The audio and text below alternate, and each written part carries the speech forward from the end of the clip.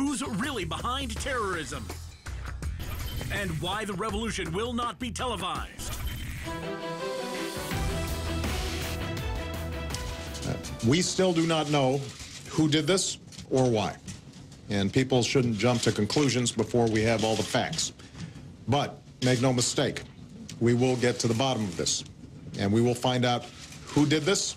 We'll find out why they did this. Any responsible individuals, any responsible groups will feel the full weight of justice.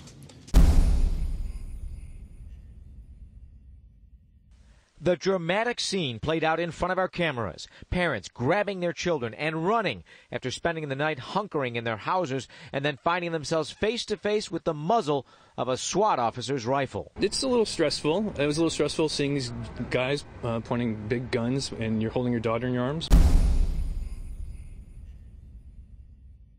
Each time the SWAT team would rescue a family at the point of a gun, they would rush into the home in an armored line, guns at the ready in case the suspect was hiding inside.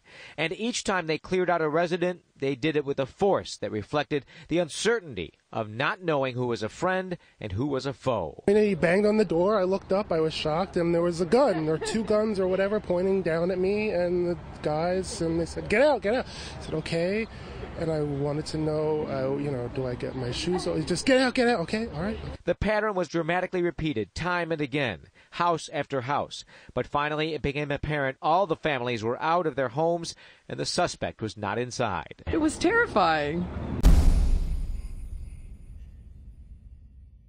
About an hour later, though, the drama picked up suddenly again as officers rushed to a house in what had previously been a safe area. They broke down one door and then took the people cowering in the house next door out with their hands on their heads.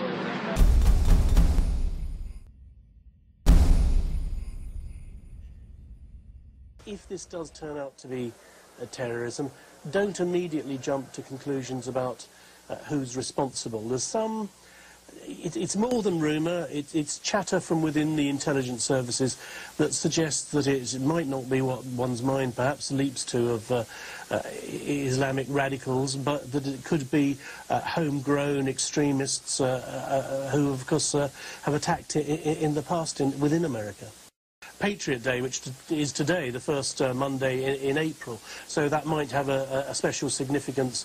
And we know that the Homeland Security have, ever since President Obama was elected, been on potential alert for an incident that came from the right.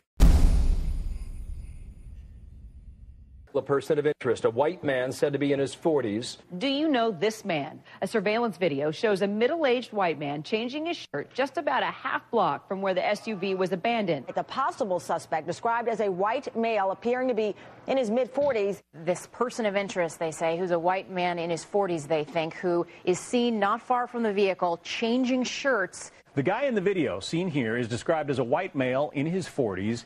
He's seen stopping to take off a sweatshirt. The NYPD is now searching for somebody they described to be a white male believed to be in his 40s. They all yesterday said it was a white man. There was Bloomberg saying it was a deranged man with a political agenda. Not one of them would say if it was a Muslim. Not one of them would say if it was a Middle Easterner. Not one of them, if it hit them in the face, would acknowledge what's going on around them, which is why we must defend ourselves. We have a bunch of overly race-conscious government dupes running everything in this country. There were the news anchors and the reporters, you heard it with your own ears just yesterday, repeating white male, white male, white male, white male, white male, white male, white male, white male, white male, white male, white male, white male, white male. You haven't heard Muslim male, Muslim male, Muslim male, Muslim male, Muslim male, Muslim male, Muslim male, did you? If they found out who it was? The guy gave himself up, and they won't say Muslim male, links to Islam, Islam, Muslim, Muslim, Islam, Islam, Muslim. Why won't they say it? Because they're a bunch of morons, and that's why we're in trouble. You heard it with your own damn ears. What more do I have to say to you? In fact, if you listened to the news conference, it was revealed that this bastard, when he returned from Pakistan the last time, this bastard underwent some kind of secondary screening after he returned to the U.S. And that now somehow led to his arrest. So you have to ask yourself, why was he screened when he came back the last time? And what was learned? And why did Napolitano not arrest him? This is the fourth time she has failed us. This is the fourth time she has shown her incompetence. This is the fourth time we've seen that it's an ordinary citizen who protected us, not these overpaid oafs in the government. The only reason the bomb didn't go off is because this bastard didn't know how to make a bomb properly. Who in the media seemed most disappointed today that the bomber turned out not to be a white man after he was identified as a Muslim from Pakistan?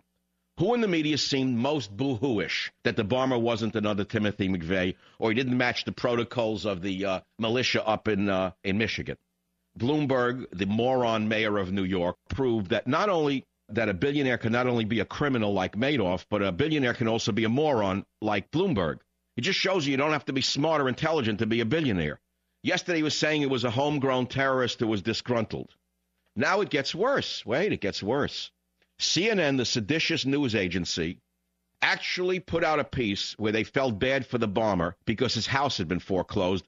Firm that his house was foreclosed on in recent years. I mean, one would have to imagine that that brought a lot of pressure and a lot of heartache on that family. Yeah, she said July of 2009 they left, and then shortly after that she says they changed the locks on the home. But wait, there's more. There's a show on Fox News. He has a schmuck on named Bob Beckel, who yesterday said this on Wallbanger's show on Fox. They have a person of interest as a naturalized American citizen returned to the country after spending several months in Pakistan. Is it too early to read into that? No, I still think the jury is out on this. I think it could be a right-wing militiaman involved in this. I mean, you never know. Now, why would Hannity permit this man to ever come back on his show again? The answer is because they're both clowns. But they're not the problem. They're part of the government media problem that we all have. When you've got an agency like Fox, which is so important to us, that has now become the CNN of 5 years ago, and we no longer have a truly conservative media outlet, except for a few people left in talk radio, tell me where we're going to be tomorrow if this goes on. How many different times do I have to say it? How many times do we have to put up with this garbage? Law enforcement officials don't know who left the Nissan Pathfinder behind, but at this point, the mayor believes the suspect acted alone. If I had to guess 25 cents, this would be exactly that. Somebody who's homegrown, maybe a mentally deranged person or somebody with a political agenda that doesn't like the health care bill or something. It could be anything. Here's Tim Clemente, the FBI counterterrorism official, admitting, but like it's, just, oh, we listened to all the phone calls. Well, this has already been admitted, but it just shows how illegal all this is. This is an illegitimate government. Here it is on CNN. Okay, let's turn our attention now to the phone call between Catherine Russell and her husband, Tamerlan Tsarnaev. You said something very interesting on Aaron Burnett's show last night. You said that if Catherine Russell does not divulge the contents of this phone call, that the FBI had other methods finding out what was said. What did you mean by that? Well, on the national security side of the house, in the federal government, we have assets. There's lots of assets at our disposal throughout the intelligence community, and also not just domestically but overseas. Those assets allow us to gain information and intelligence on things that we can't use ordinarily in a criminal investigation, but are used for major terrorism investigations or counterintelligence investigations. And you're not talking about a voicemail, right? What are you talking about exactly? I'm talking about all digital communications there's a way to look at digital communications in the past. And I can't go into detail of how that's done or what's done, but I can tell you that no digital communication is secure. And so these communications will be found out. The conversation will be known. It's all recorded. It's just a question of whether or not Catherine Russell decides to that's enough. Own up to everything is recorded since the mid-1990s with your tax money. And the people listening, like Sibel Edmonds, she hears them commanding Al-Qaeda, running white slave rings, running weapons, just like they run Al-Qaeda now. I'm going to explain to you. The people that run our government, that arrogant FBI guy all smiling, we have assets. Yeah, we know you got assets, pal. We know all about them. And now you have people without counsel say they did it while they're sedated and you cut their throat out. I mean, these guys are creepy, man. This is mafia that's broken this country's back. They get hundreds of billions every few years and no-bid contracts to spy on us. And they all go along with it, and they all think it's funny. They go, trust us. Yeah, right. You've stolen the country blind. And Tim, is there any way, now obviously it was a voicemail, they could try to get the phone companies to give that up at this point. But if it's not a voicemail, it's just a conversation. There's no way they actually can find out what happened, right? Unless she tells them. No, there is a way. We certainly have ways in national security investigations to find out exactly what was said in that conversation. It's not necessarily something that the FBI is going to want to present in court, but it may help lead the investigation and or lead to questioning of her. So somewhere it's being digitized, or they can actually get that. Because people were saying, look, that would be possible. It's pretty incredible what you're saying. No, welcome to America. All of that stuff is being captured as we speak, whether we know it or like it or not. Note to self, as Tim Farrick just said here, yeah. All right, thanks very much to both of you. Obviously, that right there, a very significant thing, because people have been saying, well, there's a conversation. If it wasn't a voicemail, they don't know. If they can find out, that could obviously become crucial. Now, recently, Ron Paul was on the Alex Jones show, and he expressed concern about the way the police conducted themselves. He had some pretty strong language. He called it martial law, and we agree. Governments are supposed to protect our liberties.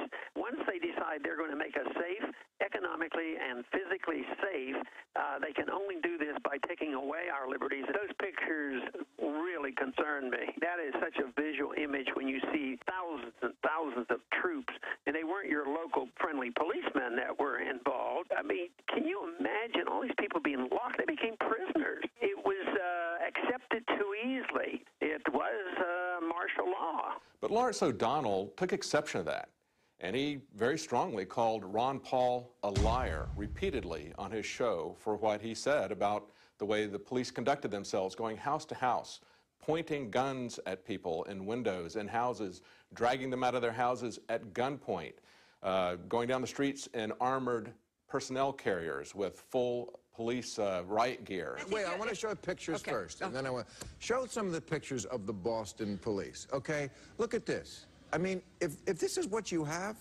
why don't you invade a country? Show some of the other ones. I mean, go up to Canada, take their oil. Look at these. These are half-tracks. I don't care what you might want to call it, an urban assault vehicle, but this country is becoming a police state, and it is very troubling to me. We believe that's very excessive. We believe that that is setting a template for martial law to be gradually eased in, and so does Ron Paul. But Lawrence O'Donnell called him a liar. He said from the very beginning to say that this was forced is a lie, that the governor was just simply telling people to shelter in place, and it was a suggestion. Police don't need warrants. Families thrown out of their homes at gunpoint to be searched without probable cause. No guns were pointed at any families. What a vile lie. There were no tanks, and there were no police pointing their weapons at innocent citizens. Well, when the government points a gun at you and suggests that you do something, we call that force. And they may call it something else, but they're just playing with semantics. We wanted to add to the pictures that people have already seen, pictures that were already there when Lawrence O'Donnell called Ron Paul a liar. So we sent Dan Badandi to interview residents and tell us what they experienced during this excessive manhunt. And here are those interviews. A cop pointed his gun at me, and then they called SWAT in, and then SWAT came and picked me up by a shield, and they threw me in the back of a car and then dropped me off in the middle of Newton. They dropped you off in the middle of nowhere, and what time of night was that? What time was that, like 5? Yeah, broad daylight. Just dropped me off, took me out of the cuffs, and told me to walk. And when they put the cuffs on you, did they read you your Miranda rights? Nope. So you were unlawfully detained from being on public property? Yeah. Did they ask to search your house? They told me they were going to search the house. So they didn't ask you, they just told you? They told me they weren't coming in to search. And did they command you to leave your home? They told us we had to leave, yes. One thing I was very, very upset about is that when we were leaving here, the lights were on in the house, TVs, you know, and back door, they had gone the back door down my basement, and they told me, I said, let me just close all my doors and lock up, and they said no, they would do it. I came home. Back door was open. This is hours now later. Back door was open, front door was open, basement door was open, lights were on, TVs were on. No one did anything. So they basically left your house unsecured with the doors wide open while nobody was home? Yes, they did. And you say there's bullet holes in your car here? Yes, this is a bullet hole here. Are they going to shatter that quick? And there's a bullet hole here. It shot out the window on the side there. And in my car, there's a bullet hole, as you can see. I don't know where it is. Maybe it's in the car somewhere. I have no idea. But the back window's blown out and the side window's blown out. What they did, they disrupted this entire world for a day. We initially got a report from the police department that it was voluntary searches, but then after talking to the residents, we found out that they weren't asking if they could have permission to enter homes. They were just forcefully entering people's homes to search. So did they knock at your door or just walk in? They knocked the door, but you know, I mean, the door, they almost pushed the door through them. I mean. Okay, and did they ask you to search your home at all, or they just did it? They just did it, you know, they just came in and they went through. And did they command you to leave your home? Yes. We left, and they say, let's lock the doors. They say, no, we'll take care of it. We'll lock your doors and everything. We came home midnight, and everything was open. And nobody was around here. So they left your house also unsecured and wide open? Exactly. And nobody was around here. What takes anybody? Anybody can walk in. They mistreated the elderly then, right? Yes. Unbelievable. Yes, you know, I didn't like that. You know, like I said, they tried to do the job, you know, I mean, no. But on this point here, I got very upset, very upset. And, did they ask to search your house, or they just searched it? They wanted to search the house, but my grandma said nobody was in there, and then they proceeded to ask my grandma for my uncle lives upstairs, and the house is a deadbolt, and my grandma said, you know, there's no one up there. I didn't hear anyone go up the stairs, but they still made her give the house key and unlocked it with that key and searched upstairs and all the way up to the attic. Well, they didn't want to give the key back, but they ended up giving the key back. My grandma, they did. And did they command you at all any time to leave your home or stay in the home? So it was stay inside. But the thing overall that caught my eye is that my friend on Franklin Street lived across the street, and the Army people did a huge search in their garage. But the boat was directly across the street. They didn't search the boat, not once. They didn't even go around it. And that's where the younger brother was found? That's where the suspect was. And it's funny because the police didn't find him when they did the thing. The person finally got to leave their house because they said everyone stay inside. He left his house and saw the blood on the boat. We, had to go through multiple checkpoints, and we were searched ourselves. Other journalists on the scene were told to lay on the ground as they were searched. So it was a very, very touchy, very intense situation to be in. Matter of fact, when we woke up, a big shootout that was done from over here and over. It was look like a Vietnam, so. Those guns that were going left and right. Yeah, all your neighbors' houses got hit. Oh, we did Mine too. We got a stone door They broke. passed my stone door The other doors are and the door going upstairs. There was a broken there. If I would put 4 more feet on this side, it would have get me in my bedroom. Oh, yeah. Nice when you're sleeping, too. Were guns pointed at you at any time, and did they tell you to put your hands up in the air or anything? Not me, but my boyfriend. So your boyfriend had his hands up in the air and they were searching him? Yes, because he came out to check his diesel in the back of his truck. They were pretty much right here in front of my house, and they were just shooting down that direction. That went on for a couple minutes, and then there were 2 more booms, with the last one just really lighting the entire neighborhood up. It shook the house, set off all the car alarms. And did they make you put your hands up? When we came out, we put our hands up and they searched us, but other than that, we just walked down. And did they ask you at all to search you? Yeah, they asked. They told us that they were going to be searching us. And so they're saying, oh, everyone, let us do this. And that's the type of emails and text and things that I've been seeing people saying out there. In fact, here's one from YouTube today. Are you serious? They are looking for a terrorist. In fact, you guys can even give me a document cam shot of this. I'll show the viewers. Are you serious? They are looking for a terrorist. What and how should they handle this? Let's explain for the something billionth times to the billions of people the importance. People are not special. Get the F out of the way as professionals are trying to make things safe. You know this guy's a cop. They may not be nice teddy bears doing booty, but they are doing it. And then you go to the guy's channel, he's into superhero movies and cop movies, and he talks about how epic the new Superman is. Here's his channel, Will Cass. Or he's a contractor for government. I mean, I've seen this a million times. Man of Steel, emotionally epic. This is a child. The globalists have written books about it. They think you're stupid.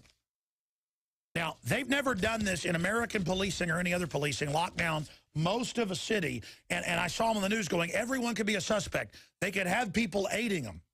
And a blonde-haired woman comes out of her house with her hands up. After she gets off the step, she puts her hands down. And the cop goes and shoves her and goes, put them up! I mean, it is a bunch of nobodies on a power trip. Most police I know in cities would not act like that. Now, if you look like, I mean, it's like the cops in L.A. shooting up women in cars that weren't even the same car as Dorner. They're not out there facing real terrorists. The real thing they're facing is dangerous automobile wrecks and some criminals. And it's just this whole, we're soldiers, we're supermen, we're fighting this thing. And you notice in this guy's comment, and there's a lot of these, are you serious? They are looking for a terrorist. The guy's automatically a terrorist because USA Today said he is a terrorist this weekend. No judge, no jury. He's sedated. Who even knows if he's alive? And they're telling us, I mean, they could grab me and say, I confessed. What and how should they handle this? Let me explain for the 947234728. I mean, just, it's like a billion times to the billions of people, the importance. People are not special. Get the F out of the way as professionals are trying to make things safe. See, we're not special. He is. This person probably is a janitor. Nothing against being a janitor. It's very honest work, but a janitor at a police department. And like goes in and has coffee. He's part of the team. You are not special. Government is special. Government is authority. Government is official. USA. USA. I got a 75 IQ. The Iron Man, he fights the terrorists. I was at Barton Springs yesterday, laying there drying off after I swam a mile. And it's not even a lot. I'm trying to swim 2 miles next time I go. I'm so out of shape. And I'm sitting there, and I just listen to all the adult men around me going, yeah, he's got the thruster power. That's how he deals with it. And their kids are talking about Iron Man. It's like, yeah, I like how he dealt with that one terrorist. Yeah, of course, the terrorist. That is what men do. I mean, I've sat there watching the Avengers, and the men will sit there in the theater before it's going on going, man, this means so much to me to get to see this. This is so... That's your manhood, a flying aircraft carrier? It ain't real. You and your family are being injected with soft kill, delayed kill, and binary bioweapons on record. Eco-science. Find out science are. Read it. Bioweapons are being injected into you. You want to be a superhero? The New World Order's here right now. People are preparing for an armed march on D.C. That they are the terrorists. That Washington, D.C. is the good guys. Washington, D.C. might as well be the floating fortress of doom or the black pyramid orbiting the earth that the stinking aliens are in, for all that matters. I mean, it's worse because it's our own species, and it's hard to get people. But the White House was attacked, and Olympus has fallen, so that's why they can't have tours no more, because the terrorists might try something. The criminals have committed so many crimes in government that now the sky is the limit. They intend to go all the way. I love this. People are not special. Get the F out of the way as professionals are trying to make things safe. They may not be nice teddy bears doing that, but they are doing it. I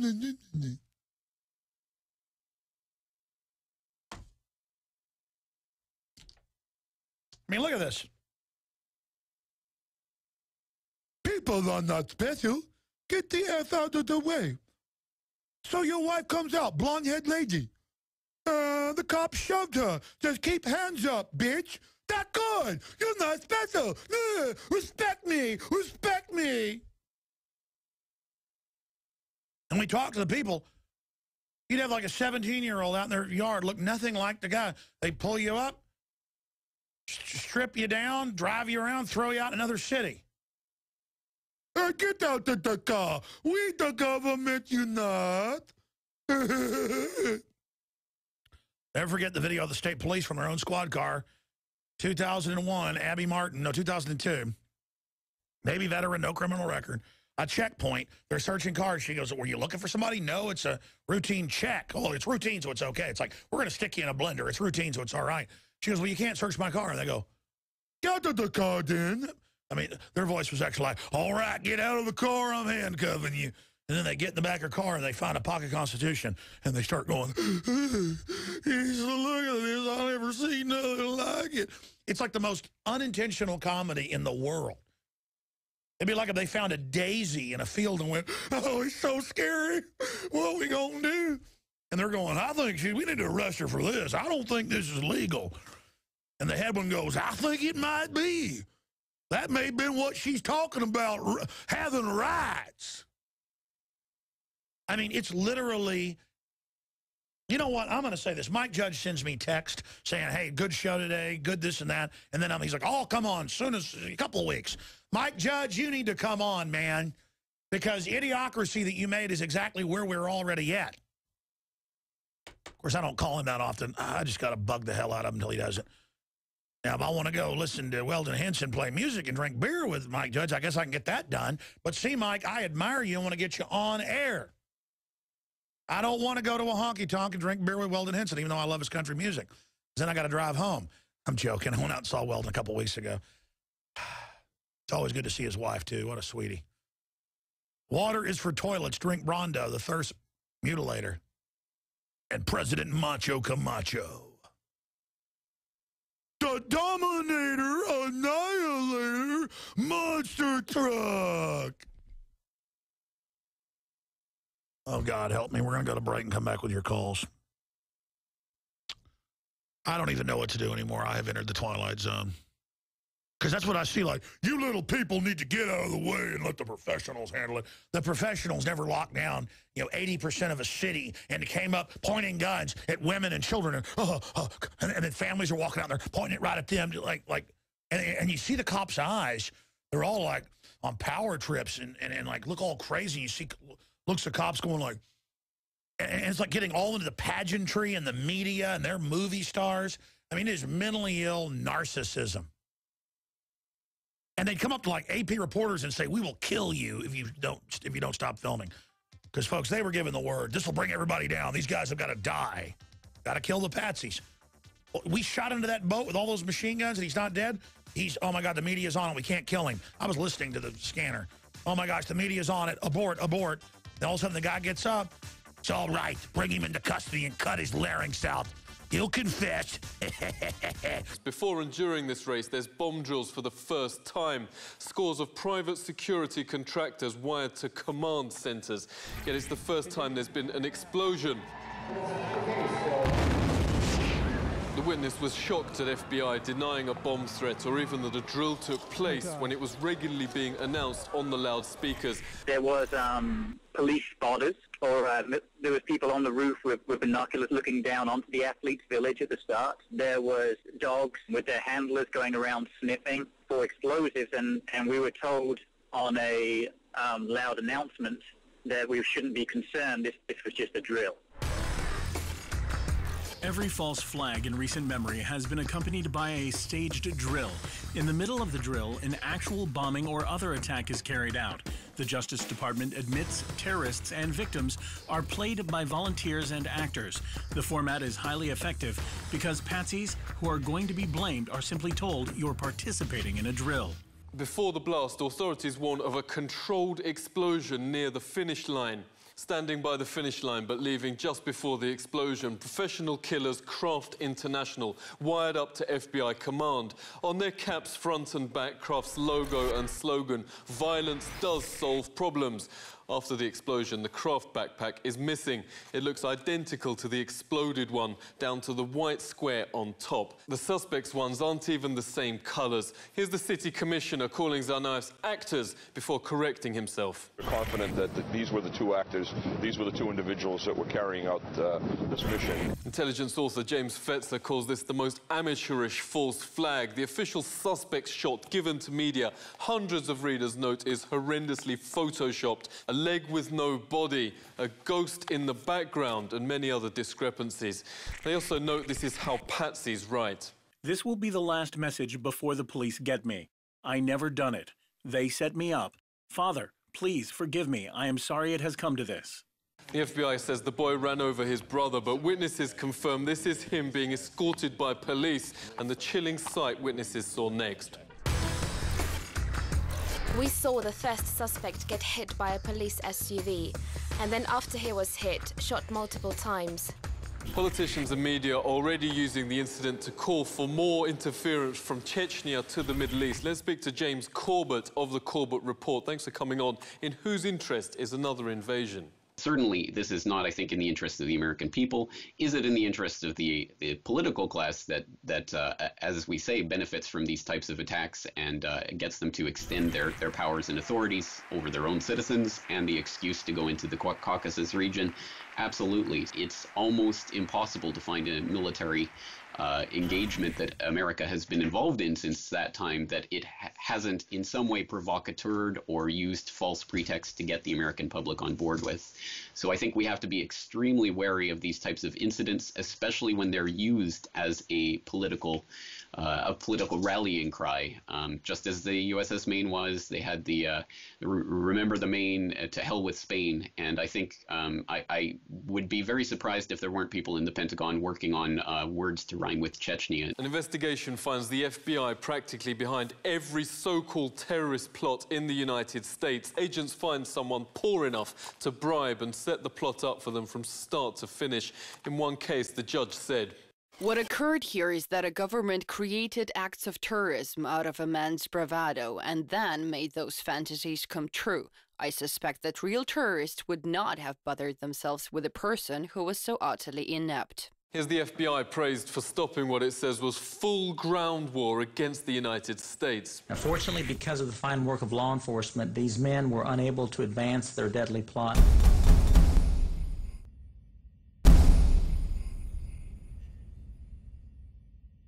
Man, have any actual contact with any members of Al Qaeda that you know of? Any? Yeah, the answer to that is no. Did you find any explosives, weapons? Now, and you raise a good point. Let's talk to Dr. Kevin Barrett, author of Questioning the War on Terror. Thanks a lot for joining us. How does the system work? The FBI approaches gullible and sometimes even mentally retarded or homeless people on the fringes of the Islamic community and gives them a plot and says, hey, we're going to try to, and once they approach these homeless people in Florida and said, we want to blow up the Sears Tower, could you help us? Here's $50,000 to go buy boots. And naturally, these homeless people accepted $50,000 to go buy boots, and so they were arrested for terrorism. They do need to kill a few people every now and then to keep the war on terror going, to keep their budgets flowing. So, yeah, I don't think it would be a mistake when some of this live ammunition that the FBI regularly gives happens to go off. Of course, all terrorists are Muslims, except the 94% who aren't.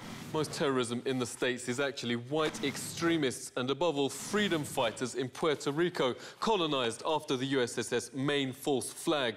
The reason you never hear about them is media's been told not to report it or the other bigger causes of death. The National Safety Council points out even bee stings or slipping in the bathtub are more deadly. Yet $5 trillion is being spent in the so-called war on terror against Muslims, killing thousands of soldiers. Dr. Barrett, is there a better way to spend that $5 trillion? Well, sure, of course. I mean, you're much more likely as an American to die in your bathtub from drowning or to be hit by lightning than to be killed by terrorists. So if they really cared about your life, they would declare a war on bathtub. We lose a 9/11's worth of people from tobacco every 2 to 3 days here in the U.S., and we lose a 9/11's worth of people from automobile accidents every 28 days. So I mean, these are the real threats to life and limb. All terrorism is not even a statistically significant threat, and Muslims commit 6% of the terrorism in the U.S. Extremist Jews commit 7%. So actually, Jewish extremists are ahead of Muslims in terrorism here, but you never read about that in the newspapers because guess who owns the newspapers? Yeah, why are false flags so effective? Humans mostly don't want to engage in aggression against other humans. I mean, just as dogs will stop attacking another dog if that dog gives a sign of surrender, humans are wired to fight viciously in their own defense and the defense of their families and their communities, but not to go out and fight equally viciously in an aggressive raid. For that reason, unscrupulous rulers who want to convince their people to engage in aggression need to convince their people that they are the ones who are under attack. Under attack, Americans are by troops. The Pentagon has suspended America's historic Posse Comitatus law, which banned troops being used against U.S. civilians. Tanks are for the first time on the streets of America, and Black Hawks with Hellfire laser-guided missiles on lawns. Citizens forced out their homes by soldiers, but wall-to-wall troops didn't find the suspect. A man went out to smoke and accidentally found him in the garden. But drones over Boston are now a great idea, says Police Commissioner Ed Davis. Former Marine Corps officer Professor James Fetzler, thanks a lot for joining us. What do you make of all this? The use of the military and a martial law version on a city historically known for its liberalism, where the vision of military forces going door to door without warrants of these weapons and vehicles in the streets of Boston, that was one of its major objectives, and it bodes very ill for the future. Just as people were being forced out their homes, the House was ripping up the Fourth Amendment. The rush-through CISPA bill now permits invasion of privacy without warrant. Departing Congressman Ron Paul. Big Brother writ large, cutting the resources of private industry to work for the nefarious purpose of spying on the American people. And that was the plan all along, says the leak on the day of the drill. Warning, laws being written to screw you. I work on a security commission. They're going to pin this event on a male late teens to early 20s. They're going to say he used powder for the explosion, and it shouldn't be for sale.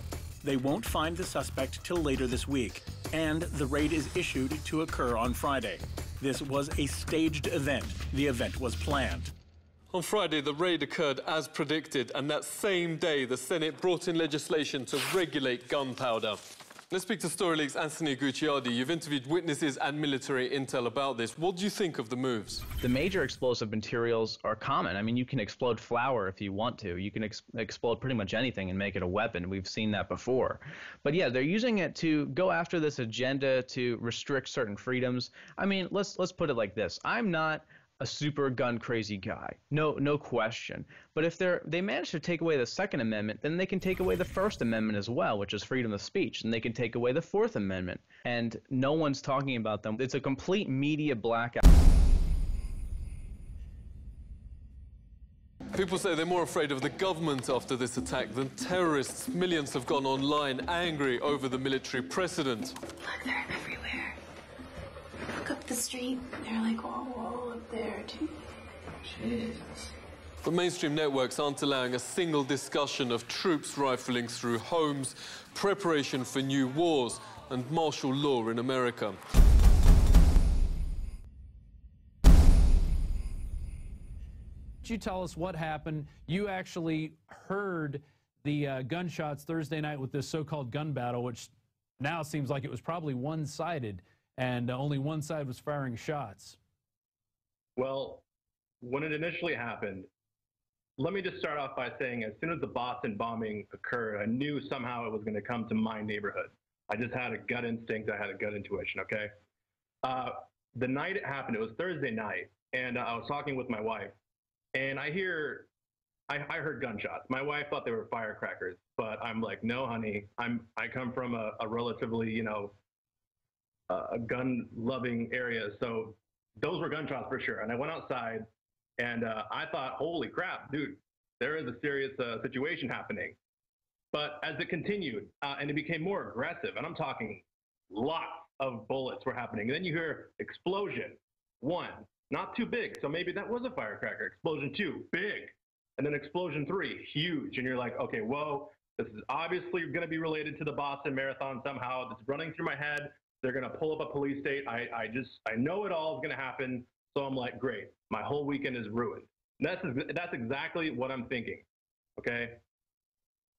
So that was the beginning. That was Thursday night. Progressing into Thursday night, FBI did show up. Within several seconds of the actual alleged crime happening, there was at least 20 police cars coming in. Within minutes, they were just zoom, zoom, zoom, zoom, zoom. So many, okay? Well, how many streets over was this from you? This didn't seem like it was right. It wasn't on your street, though, right? It was roughly 2 blocks away. Okay. Okay. So close enough, but I didn't actually see it with my own eyes, but I felt everything.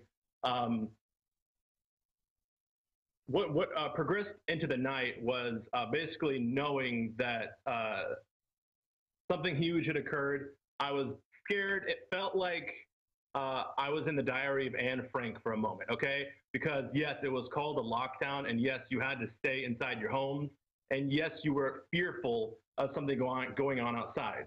Okay, let me stop you real quick. How did you get that information that it was a lockdown? Did it break in over the radio? Did it come through the TV? How did you receive that info? It was coming in through the internet, which is where we predominantly get all of our information. Okay. And let me tell you what else happened. The first report that I had heard, actually, which I have not found on the internet since, was that it was a controlled explosion by the police. Ah, that night. That was the first report that I had heard that night. And so my instinct was thinking, this is fishy. Obviously, this is the same cabal coming to my neighborhood. And because of that, I was mortified because I know how these people are. I know how they act. And I knew that this was going to be a horrific experience for me. Okay. So that was my initial feeling. Like I said, it felt like Nazi Germany. And Frank, we had to be fearful of looking outside. This is Thursday night. That night, this is something else which I find greatly disturbing and I haven't had too much chance to talk about. I saw a suspect in custody, and he looked exactly like this guy who they have now identified as Sunil Trifali. Okay. It looked exactly like him, and they had him in custody. All right, they had him in custody behind my house, and I wanted to take pictures, but I was honestly too afraid to use my camera. That's why I didn't actually take any visual photography during the alleged crime. And he was the man who was missing, and then later people assumed he might have been the bomber online because he had been missing for a while, and then they found him dead in a river. As soon as I had heard that they had found him dead, I mean, at this point, I'm not surprised, but to think that that was happening so close to me, it just adds to the terror of what was happening. Because, I mean, I hope the audience understands here the severity of the, and I'm going to have to use the words inside job that's taking place, and false flag, because it's gone so far that it's wreaked havoc into, well, my life personally. I'm not going to say that I didn't deserve it or anything because, you know, I don't know, maybe I needed to experience this, but this is a very big deal. The level of manipulation and lies which are coming forth. And this is just the beginning of my story. Right. Hey, let me go back. One more detail. When you saw, or where you think you saw Sunil Tripali, was this near your house, behind your house? What are the details of that? All right. I saw him behind my house. On Thursday night, the original, it's like they had their headquarters. I think Dexter Avenue is what it's called. No. Anyway, it's a street adjunct to Dexter, and it is behind my house. And they kind of had their headquarters there, and they had this guy in custody. And it just seemed so strange to me what he was doing there, because obviously he was in custody to me, and he looked like the exact same guy. I don't know what much else to say about this because it's my personal witness testimony, and it is just from my own eyes, and that's it really. Right. Okay. Well, go ahead and continue. Keep going with the rest of Thursday night going into Friday. All right. Thursday night comes to a slow close because of the fact that I saw the suspect, who I had no idea was going to be connected to this Sun Little Trifoli character later on. I assumed it was over. Okay, I thought they got the guy. I'm not really reading the news too much because I hate it as it is. So, come Friday morning, okay, come Friday morning, things get very scary, people. Things get very ugly. Okay, this is when true military force comes into Watertown. I cannot count the amount of police. I think they were in the thousands, like around 7,000 that were actually in Watertown or Boston area. But they had pseudo tanks. That's what I like to call them, like you see in the picture. Right. Yeah. We're showing them right now, actually. Yeah. Yeah, the guy there. They have SWAT gunners. They also have the other guy who doesn't even wear a helmet. Before I become a mess here, let me try and be more calculated. The morning of Friday, you've heard everything about martial law. You know what happened. Okay, but the significance of my experience was, first of all, I think they tapped everyone's lines because, it's a crime scene. Everyone is suspect. It's a large crime scene. They tapped phone lines. I think they tapped internet. Also, Boston Globe gave us a call that morning, which was very terrifying because that's when there was a huge stakeout of dozens and dozens of federal officers around our house. Before what was about to come, which I'll explain soon. And I think that was a preemptive strike, that they were working in conjunct, or they were the police, to try and identify who was in our house, pretending to be Boston Globe. Because allegedly they were looking for hostages, or they were looking for people who were withholding the terrorists in some shape or form. So shortly after that, we were looking through our blinds. And you also see an update from the police on their Twitter that people are looking through their curtains and they're acting like it's very suspicious activity. I'm sorry, I'm terrified of this Nazi Germany police state. Let me look through my blinds. I'm sorry. We'll bleep that, don't worry. Go ahead. All right. Okay, shortly after that, there was, they're coming to your house, okay? And what happened next was the worst of it. They came to my back door. They're knocking on it saying, come out now, get out here right now, get out here now. And I'm thinking, is this my last day? Am I going to die? Am I going to be somehow dragged into this under false pretenses? I don't know. So I begin to slowly draw open the door with hands up in this manner saying, please, I'm here, I'm coming out. And it's like at any given moment, they could have shot me, because even though I was being so-called compliant, which, I just had to be from what it seemed reluctantly. But anyway, I step outside. I'm staring at more than a dozen, and I think it was around 15 officers, military style, with assault rifles, M16s, aimed at my face. And I just said, I'm scared, guys. I'm scared. And right away, after I said, I'm scared, I said, come inside, like shivering. And they said, clear. So anyway, that was the worst of Friday morning. And so they left at that point, or did they come into your house? That was the initial, I'm going to say so-called clearance, because they were doing a total militarized, like, the terrorists are going to kill us in any house. I honestly feel that my street was under the hottest tension at that time. The amount of guns aimed at people was just crazy. I don't know if they were the most paranoid at that moment around 9 a.m. But yeah, I'm starting to kind of lose track of what I'm saying here. Hopefully you can keep me aligned. Yeah. Well, no, I understand where you're going with. And you even interviewed one of your neighbors as well. And it was a neighbor that we interviewed. And she basically said the same story both times.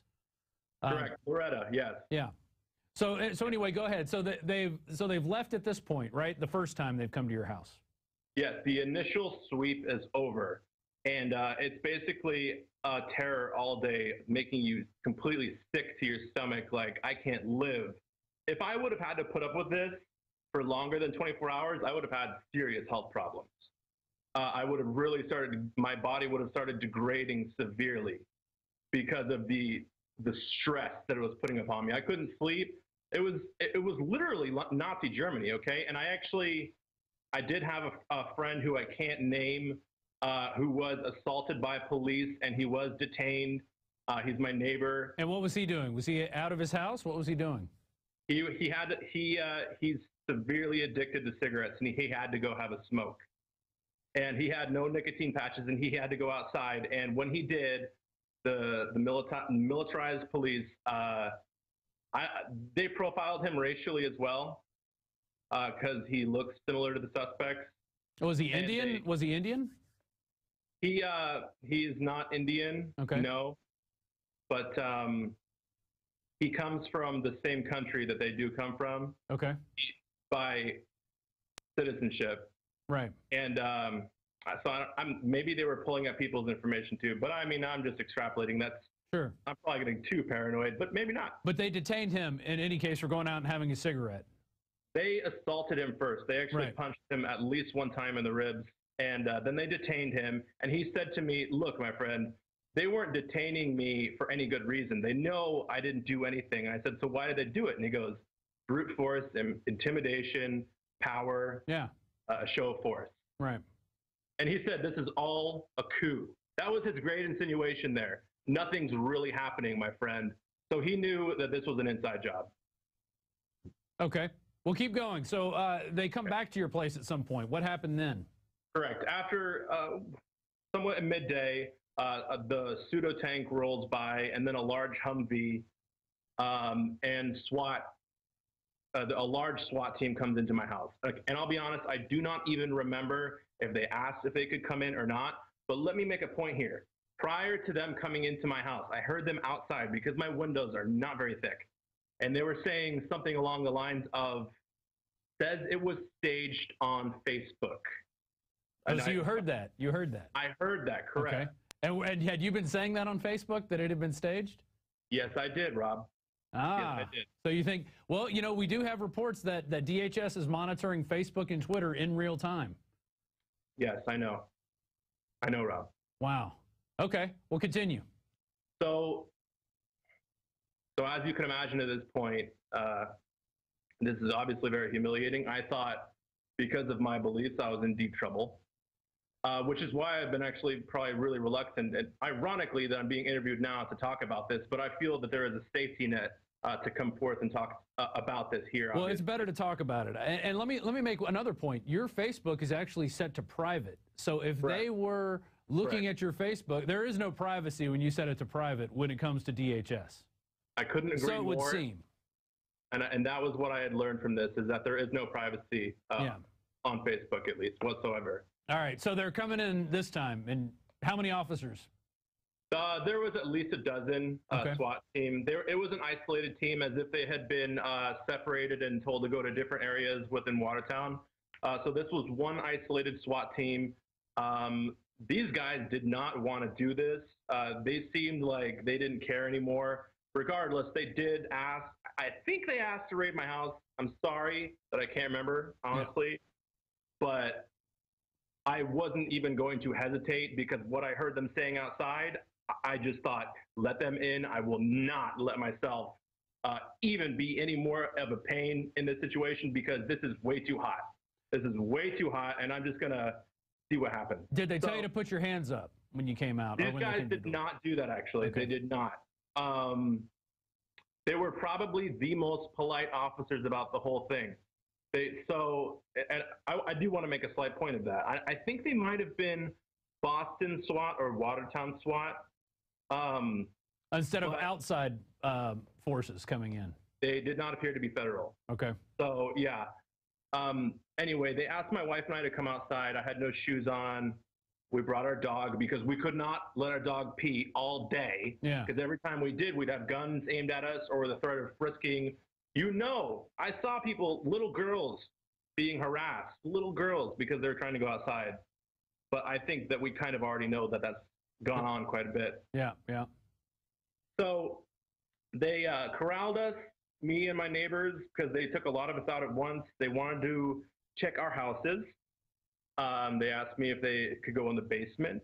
I said yes, and I also indicated that my neighbor did have a key. So they took us and we went on a walk. So they took you away from your house at that point? They took me away from my house, and I actually had a conversation with the SWAT officer, and he was very apologetic. He was very apologetic, which I thought was curious to me personally. So I decided to ask him a few questions, and I said, so it must be really troubling, you know, not having a lead, any solid lead about what's going on, right? I mean, he didn't say anything naturally, and I said, well, I think I said something else. Try to get some information out of him to no avail, but it seemed as though some of the local law enforcement was a little confused, and I want to say that. Oh, I believe you.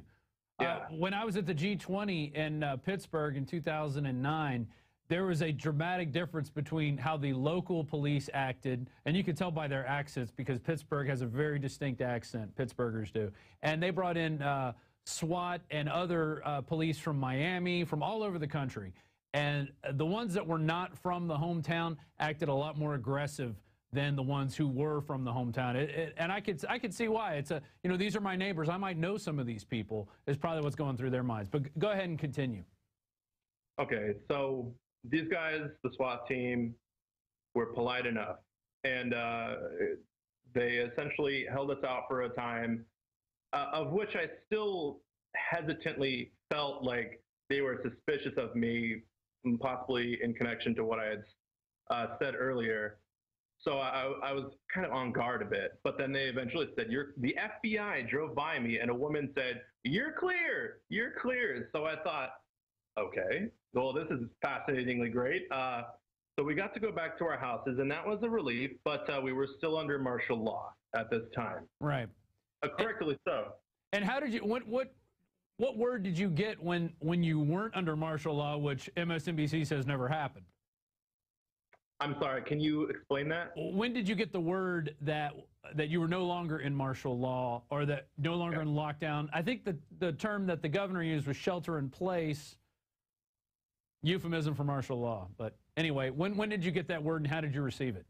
I think they were saying that this was a voluntary lockdown, was what they wanted to say afterwards. Right, of course, yeah. But obviously it wasn't. And no one told me that I could go back outside. I was just looking outside, and things seemed really clear, and it seemed really like it had calmed down a lot, and I wanted to go outside.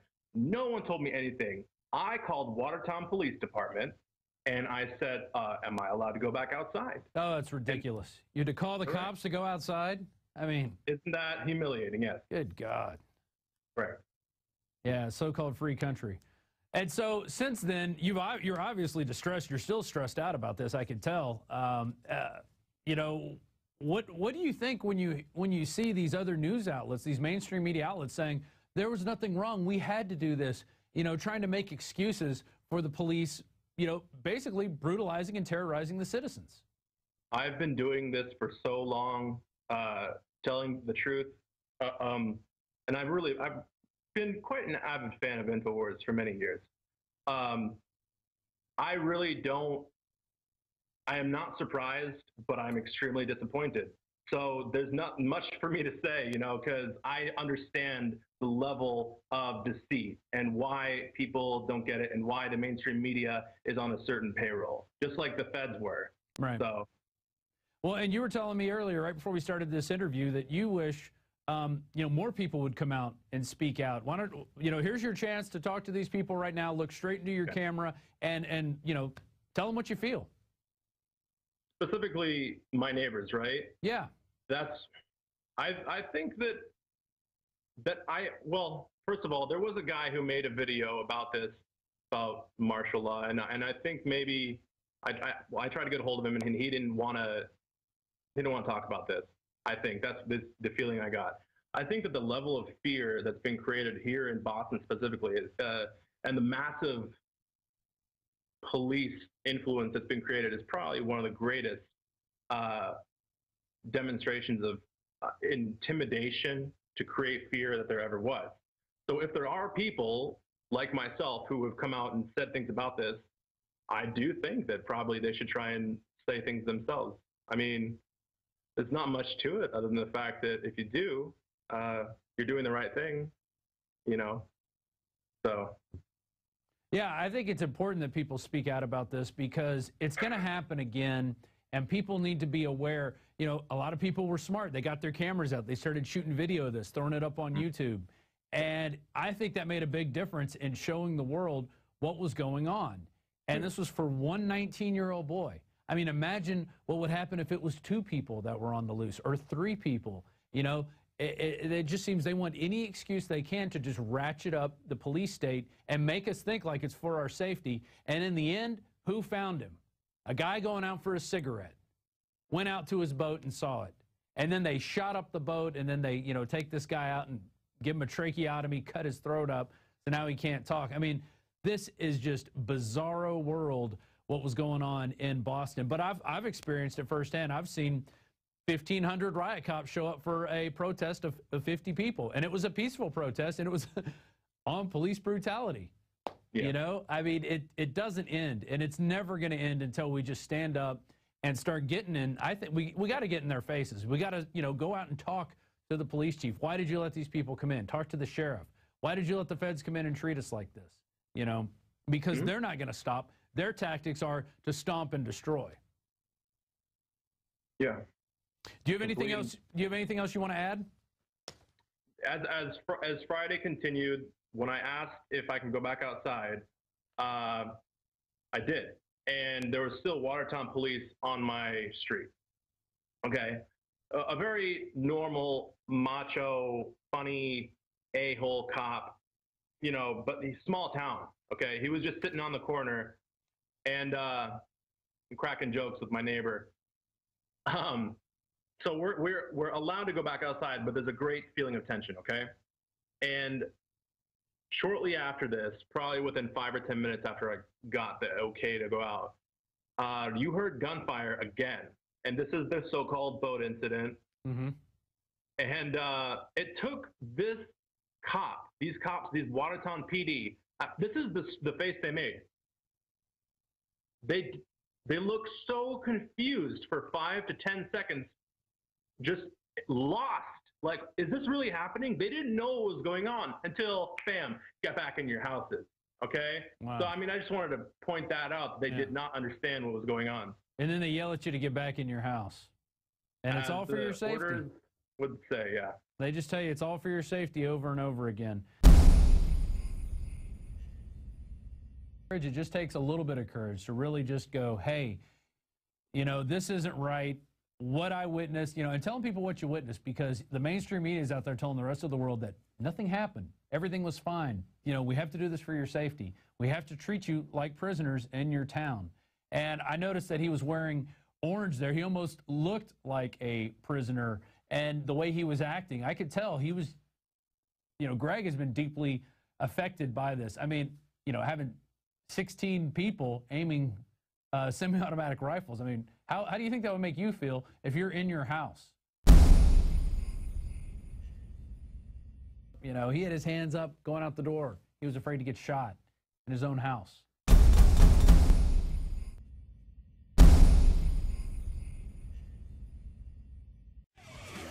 It's the tactic.